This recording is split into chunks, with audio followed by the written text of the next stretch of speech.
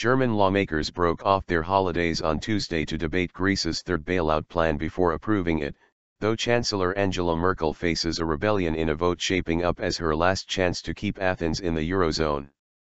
Up to a quarter of Merkel's conservatives could vote against the €86 billion, $95 billion, package, sending the government a clear warning not to return to parliament again to ask for more aid.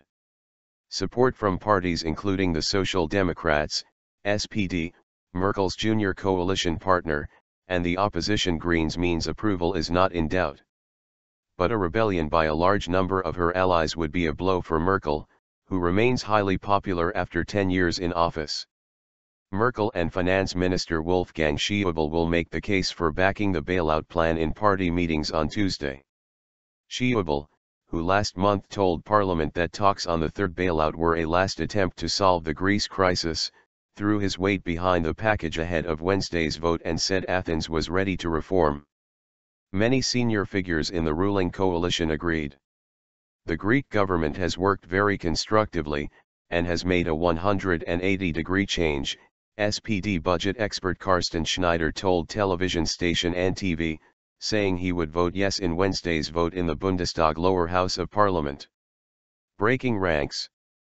But a significant minority of Merkel's conservatives, her Christian Democrats, CDU, and their Bavarian Christian Social Union, CSU, sister party, oppose the plan.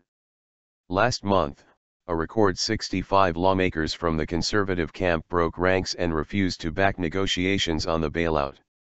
The Daily Bild even estimated that up to 120 CDU and CSU members out of 311 might refuse to back the now agreed deal.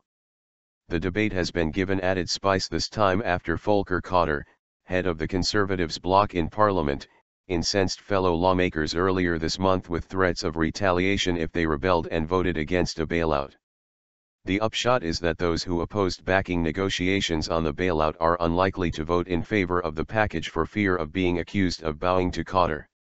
Schaeuble, who argued last month that Greece should consider a timeout from the eurozone, sought to shore up support for the bailout ahead of Wednesday's vote, citing a dramatic change in the Greek government's readiness to reform.